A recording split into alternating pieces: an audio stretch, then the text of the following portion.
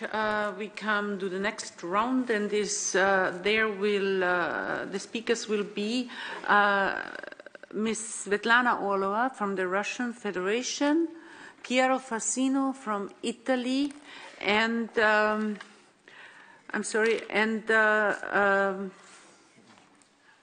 here I have, and Nevzat Dogan from Turkey. Please, Svetlana. Спасибо, уважаемый господин Янланд. Всегда приятно вас слушать, всегда профессиональные ответы. Но у меня вопрос такой, он непростой, сразу скажу. В последние годы на волне социально-экономического кризиса мы видим возрождение нацизма в иных формах, крайне правых, политических движений. Начались эти процессы в некоторых странах Прибалтики и на Украине, где проходят парады латвийских и эстонских ветеранов войск СС, парады дивизии СС, including the Baltic countries, we've seen demonstrations with veterans and representatives of a whole series of right-wing extremist organizations. These such movements were condemned in the Nuremberg trials. Мне кажется, вот здесь, Совету Европы, нам всем вместе нужно думать, как нам поступать. Есть резолюция 2014 года. Это очень опасное явление. И то, что вы говорили о фейковых новостях, это в том числе бывает это не какие-то только получили новый гаджет, мы стали богаче. Мы получили новый гаджет, обогатились компании. А вот институты государственные сегодня, вы абсолютно правы, многие, заявляя новости, не несут никакой ответственности. Вот мне бы хотелось как-то, как вы на эти вопросы смотрите, это понятно, что завтра, послезавтра мы это не решим, но начинайте эту работу обсуждать, говорить об этом нам нужно. Спасибо. We come now to the next item in the debate. It's the budget and resources of the Congress for the next biennium. I give the floor to the co-rapporteurs, Mr. Xavier Gadoury from France and Mrs. Svetlana Oрлова from Russia. You have 6 minutes each. Please, Mr. Gadoury, you have the floor. Mrs. Oрлова, you start. 6 minutes. Thank you. Уважаемая госпожа председатель, уважаемые коллеги, один из важнейших вопросов One of Конгресса, the most который мы important сегодня issues for the рассматриваем, Congress we're considering today is the budget. The Congress is submitting to the Committee of Ministers in due form information on the situation, together with exchanges of information with the Secretary General and other committees.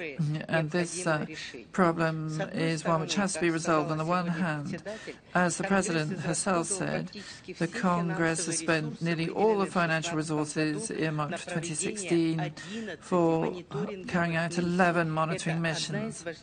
This is one of the most important functions of Congress. So it is continuing its efforts under its long-standing role of monitoring, particularly with respect to the European Charter of Local Self-Government. This is one of the main priorities of the Congress. On the other hand, we should not forget that the volume of tasks placed upon us is continually growing, while the resources assigned are more and more scant.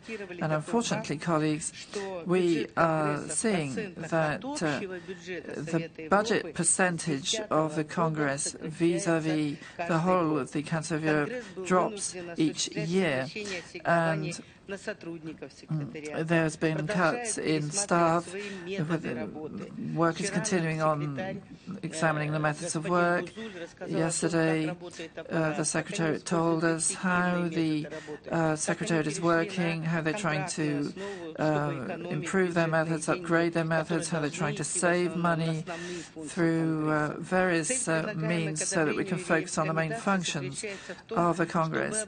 And the key here is to draw the attention of the Committee of the Ministers on what we view to be as an unacceptable future cut in the budget of the Congress for the coming years.